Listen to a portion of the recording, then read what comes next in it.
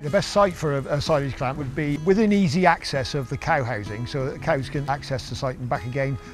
Not too narrow passages, so there's no log jam, but also easy access for machinery. If it was an exposed site, cows wouldn't want to be facing the prevailing wind. Positioning of the clamp away from the sun and sheltered from the prevailing wind would help the cows when they're off out to feed. All of the areas the cows have access to have to be scraped, and so scraping areas should drain to the slurry store and have easy access for scraping equipment.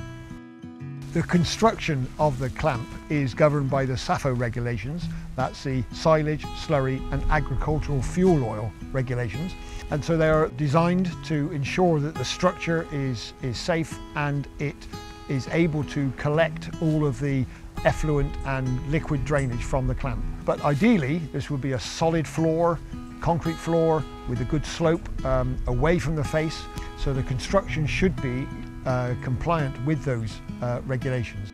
Other construction materials are perfectly okay as long as they can withstand the pressures from the clamp and contain the material, both the silage itself and any liquid that seeps from it.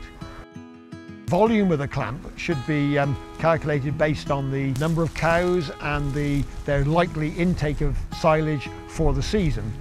So the volume would need to be calculated for that purpose, but the width of the clamp, the width of the face, should also take the cow numbers into account. The length of the feed face should be around about 225 millimetres per cow, assuming that the cows have 24-hour access.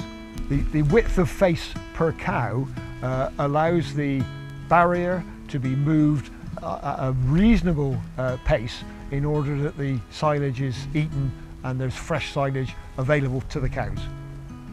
Every situation varies, of course, but a typical cost for a new clamp, concrete walls, would be about 100 to 120 pounds a tonne per tonne stored, or about 200 to 240 pounds a tonne per square metre.